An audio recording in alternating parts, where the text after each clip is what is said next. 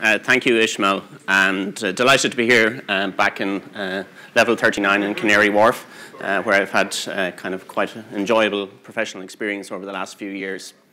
The title of my talk today is kind of banking as we know it, kind of may rest in peace. And basically, a lot of the conversation that we had this morning is saying there is kind of a turning point happening, and that's what I'd like to explore today. How do we kind of do an RIP and kind of bury some of the models? And I think one of the most important things that why this thing is changing is that I believe that banks have really forgotten about their customers. And the last speaker from Lloyds was really kind of saying we need to go back to some of the fundamentals.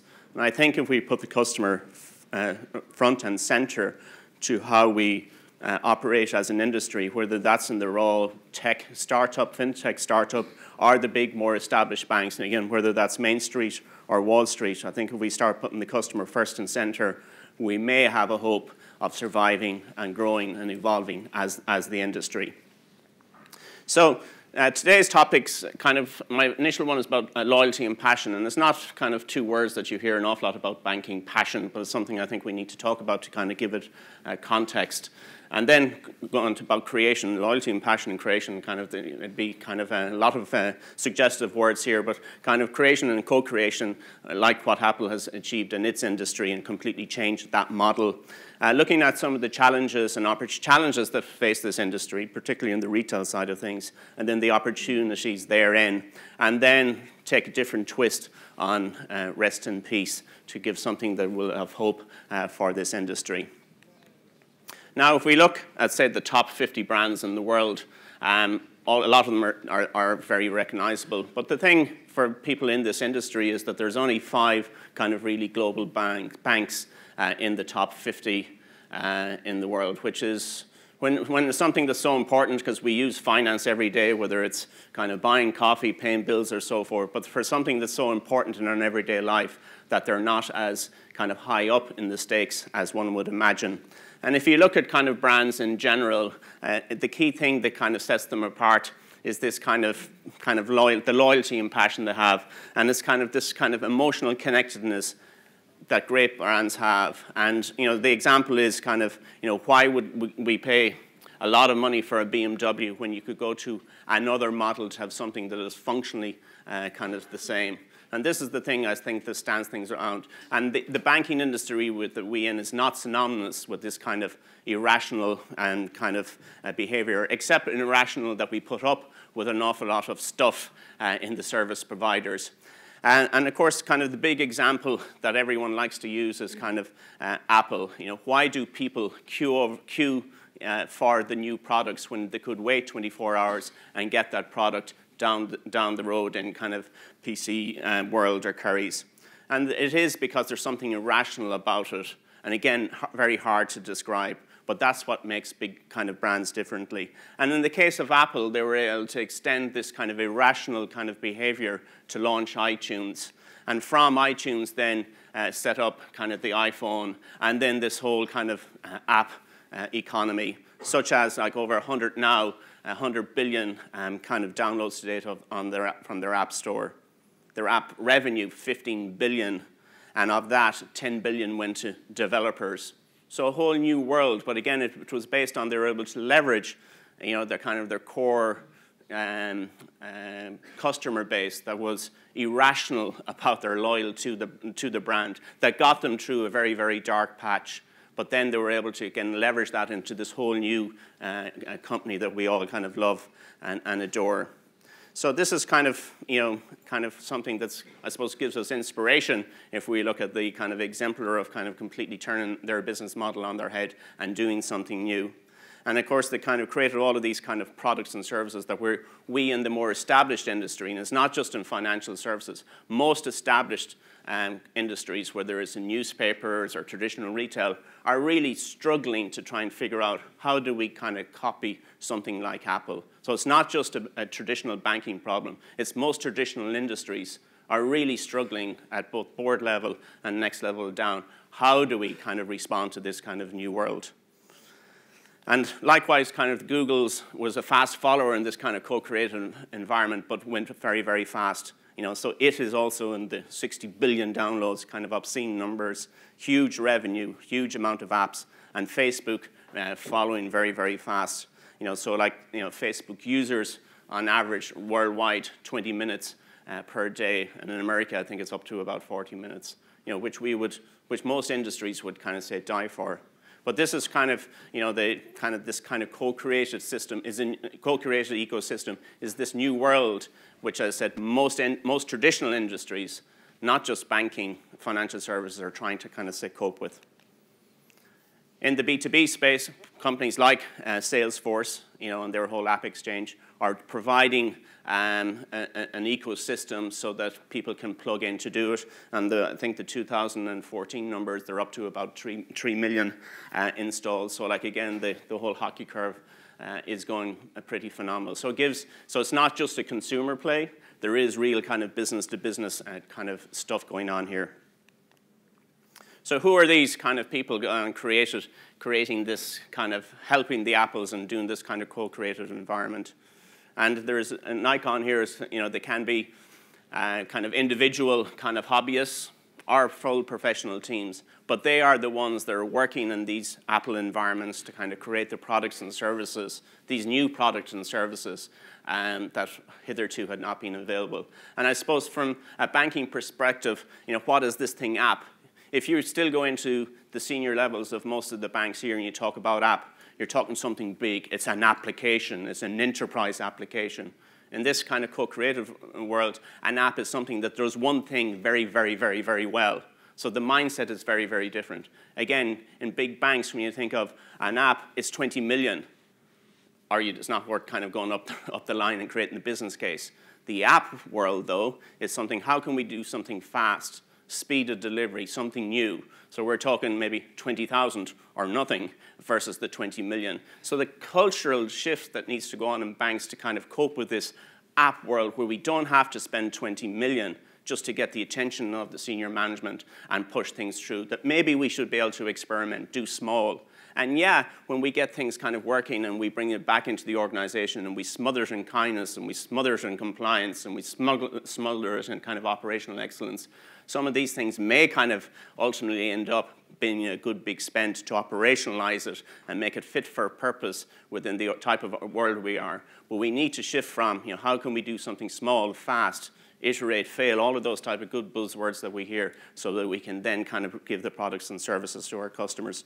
A recent study driven at the European Union funded was saying that this whole world, there's a whole new industry kind of up there where they reckon there was going to be about 5 million of these developers out there in the world creating or kind of co-creating this environment to provide products and services. So I kind of borrowed the Minion kind of cartoon saying that they are the army of developers that are going to kind of help this, or that is driving this co-created kind of world. So just kind of an interesting one.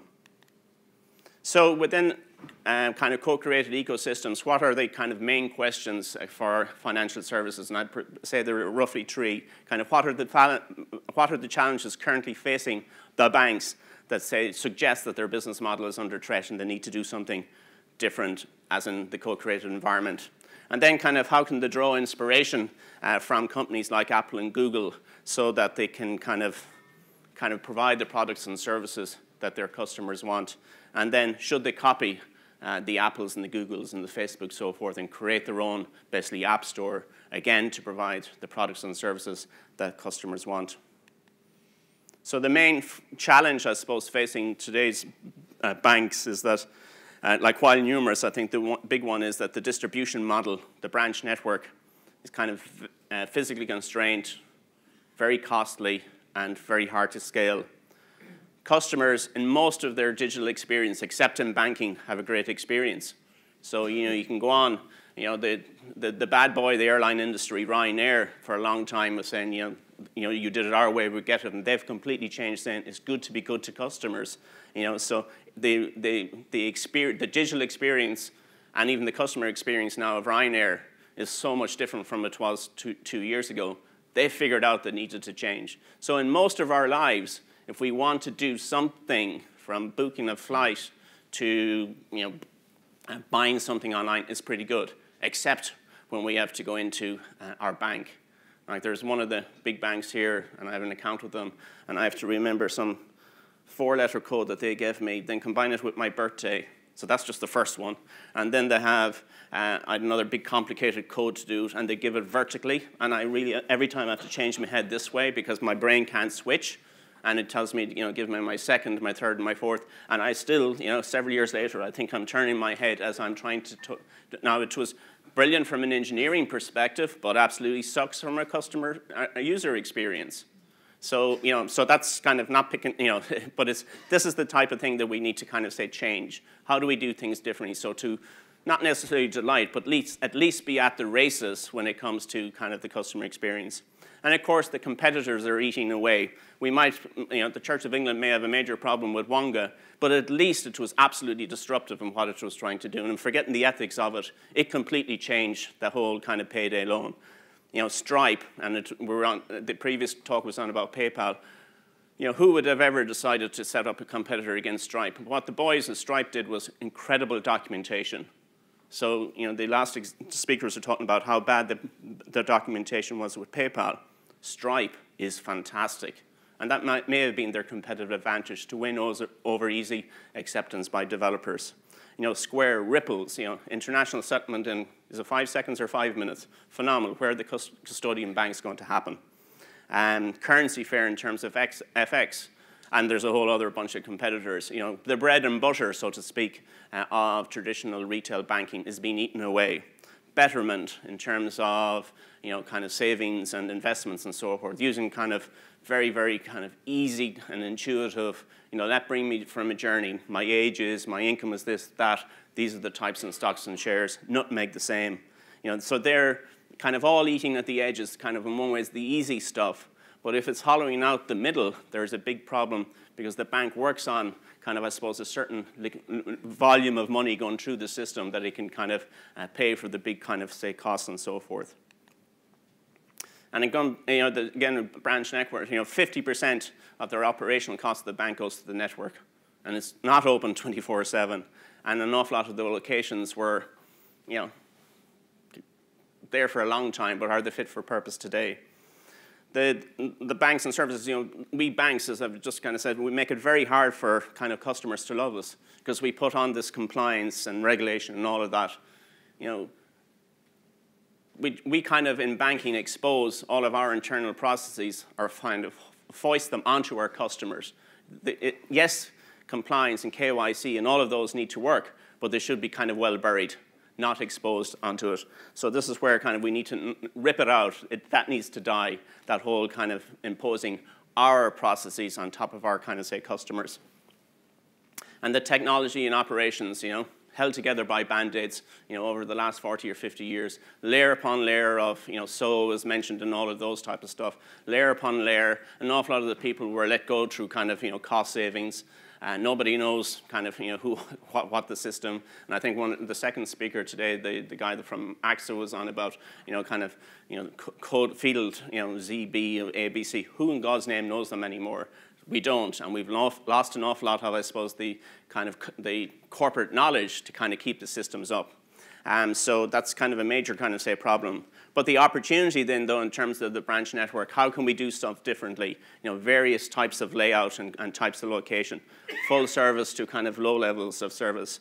And I think one of the biggest, I suppose, challenges is that digital banking is not kind of, say, binary. It's not one or the other. It has to be kind of a good blend of a bit of digital and a bit of physical if you're a full service bank. And then this perception of scale, so that no matter where you are, say in Britain or across the world, if you're a customer of a bank that's kind of more global, that there is a perception of scale and I can get the products and services I need no matter where I am. And then it says the focus today, how do we design and kind of and create new products and services that our customers want? And again, in terms of technology and operations, we shouldn't be kind of forcing our problems onto our customers. So, when we go back then from the inspiration from the Apples and so forth, why do these minions, these third-party developers, love working with the Apples and the Androids and so forth? And it's because they offer a huge customer base. And the Apples and the Googles and so forth provide a platform where the Apple, it sorts out the payment, it sorts out all of the rubbish, it sorts out all the headaches. So all the developer in one way needs to do is, say, sign up to the SDKs and the T's and C's, and yes, Apple takes 30%, but move out then and kind of delight the customer. So they take an awful lot of the baggage, the headache, that a normal, if you're a small business person in terms of payment and so forth, Apple does that, and they do very, very well. And of course, these kind of networks, whether it's Apple and so forth, have huge data and customer analytics to share with the developers, which kind of move things kind of say forward. And then it says, why would these same third-party developers like to work with banks? And it's because we've got a huge, huge customer base with a low churn. Customers, so 60 million customers here. In Britain, roughly 15 million, for each for the 4 main banks. Not many people move from one to the other. So there's so if I'm trying to develop a product or service from it, that's a good customer base to get after. And then the banks have huge, especially transactional history and knowledge about that customer. So if that can be shared with other developers, partners, and so forth, this is kind of a potential. But what do developers need? They want a platform. So they want to be able to kind of easily access into it. And then banks need to provide, and one of the great things about Apple, they have a huge governance infrastructure in place. So if you get your app in, you know it's good. Likewise, and this is what banks are very, very good at in terms of the operational governance, but governance in place so that the sanctity and I suppose the trust of the transaction of the money is kind of held sacred, but then free up and let the developers kind of say do it. And again, it's access like all of the data vault, just the amount of data that banks tend to not kind of harvest well, but let other people do it. And again, have the kind of data privacy and I suppose the respect and needs of the customer kind of looked after. And when I was writing that one, kind of banks data want to break free, I was thinking of the Queen's song, I want to break free. And I think there's so much inside the organization, both in people and culture and data and so forth, that just wants to break out for these other third-party developers to work with. So examples then of kind of where this is breaking free, kind of Teller, and so Stevie here, put up your hand. And he's speaking this afternoon. This is an example of kind of one company that's trying to kind of push the boundary, so to speak, of pulling together a lot of this transactional data, pulling together to his ecosystem, and then working with an awful lot of third-party developers, and then delighting the customer, because that's ultimately what we need. Kind of the whole value chain, how it works. That's another, there's complexity and there's governance and all of that type of stuff. But an example, a very early stage startup that's trying to do this and push the boundaries big time. I've done a lot of work with RBS and Ulster Bank being the Irish kind of franchise part of RBS in the last few years. Was saying, how do we kind of change the culture? So we ran a bunch of hackathons, one in Dublin and one in Belfast, with Ulster Bank, and it was to kind of show, I suppose, the exco on the board, the art of the possible, that what can be created over a weekend when the bank gets out of the way and gets the people kind of energized around ideas. And I mentioned to the CEO of the bank, says, we will not solve your problem this weekend, but we'll give you hope and kind of comfort that there is something out there that's changed. And we worked with kind of Ishmael and Simon from Open Bank Project on that. In 2 weeks' time, RBS is running a big hackathon up in Edinburgh, and Alan is the kind of the lead from Ulster, or from RBS on that, so feel free to kind of sign up with him. But again, it's just kind of say pushing the boundaries, it's doing something different, leveraging, I suppose, the core of what the bank does, but getting out there with new products and services to try and make things happen. Other banks, and again, these are just samples. Crédit Agricole in France have set up this kind of whole kind of digital farm economy, and they're trying to figure out how do we get new products and services out there, trying to figure out kind of revenue share and all of that type of stuff. Interesting model.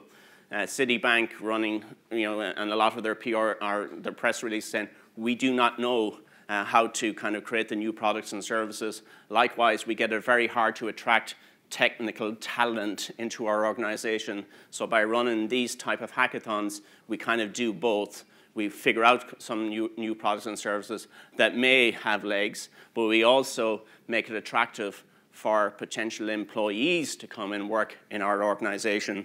And BBVA were mentioned earlier on as kind of the API bank, so it's, they're pushing the agenda big time. And one of the most kind of, I suppose, ridiculous examples of open innovation is the singing bank that the boys of the Open Bank project. What executive in any bank would sponsor a project saying, we're going to have happy music when you open up your account? They wouldn't risk their career on it. But this is where this open kind of co-creative environment, if somebody wants to do something like that, so in this example, if your balance is going in a positive direction, there's nice happy music. But if it's going in a negative direction, which probably is most of us, there's nice sad music, you know. But again, it goes back to no person in their right mind would sponsor a project to saying we're going to have that type of stuff. And I said, this is the cultural change. We need to do those silly things, you know, that if it's kind of satisfy the customer need of one with a product of one, we as an industry have done it. So good example, ridiculous, and it's an exaggerated model, but it shows the power of this kind of open kind of environment. So there is hope and there is ways of kind of say doing it, and this kind of a roadmap where, you know, using hackathons where there's internal and external, you know, you kind of figure out kind of how to run first and get credibility, experiment, because experimentation like leads to the road of innovation and all of that type of stuff. Do hackathons, set up your own kind of API, you know, maybe even a closed kind of partnership level or extended or whatever. Figure out, communicate, learn, tweak. Then you can start maybe doing a little bit of more of a sprint in the next iteration with more products and services available through your app store, and then ultimately take off. But this type of stuff can be achieved with not huge spend, but with huge commitment, especially at Exco level, saying that you can say, look, we can have the shot of changing the culture of our organization and moving from, again, someplace where it's not a delight, and often the case not a delight to work because we're putting out fires the whole time, not looking after the needs, but also our customers are not very, very happy. So you can kind of go to your organization saying, look, let's try it, and there is a hope, and within kind of 18 months, we're starting getting to where there's something really of value for an organization. So my kind of take then on kind of where the RIP, you know, the tombstone is, the banking tech and operations needs to move from this kind of very restrictive to a little play on the world, a restful state. But not just restful, it needs to be kind of resilient, to use a word from the Lloyds Bank early on. You know, we as an industry, you know, especially in the ops, are always putting out fires rather than focusing. So we move from this insane environment where we're really looking at kind of information as of value, and we move from something very painful to something very personal. So the RFP of banking of old needs to move to this kind of newer one, and with that newer one, I think there is hope for us to move forward and do something very, very different and ultimately satisfy the needs of our customers and delight our customers. Thanks very much.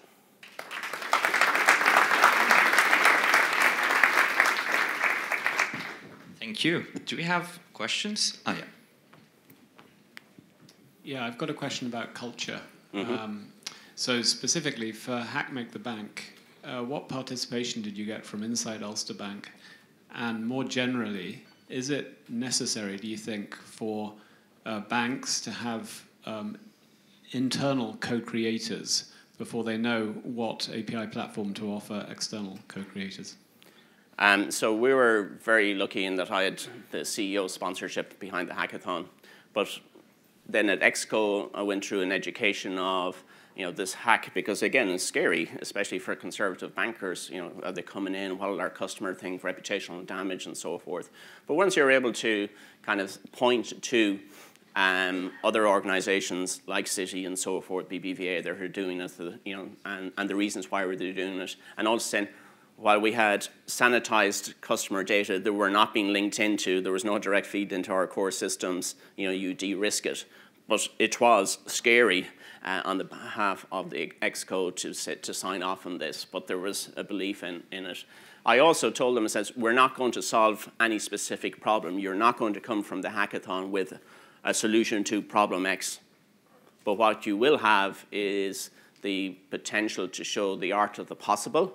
So again, over a weekend, if you get out of the way, look at what you can achieve. Now, how can you bring that back into the organization and show the art of possible? And without getting into which technology stack or all of those, I would suggest a core team and just get stuff done and not not look at the 20 million project, to build a full enterprise, all of the APIs. Let's figure out, let's align with some business need, and can you do it at the edges? Again, if you're trying to figure out change in large banks, try it at the edges before you move in, because the nearer you are to the core, the further up and the cost, and the further out the delivery. So focus at the edges. And then that shows examples, and people are happy, and it says that it's not all kind of fluffy stuff, that you can actually affect change and communicate.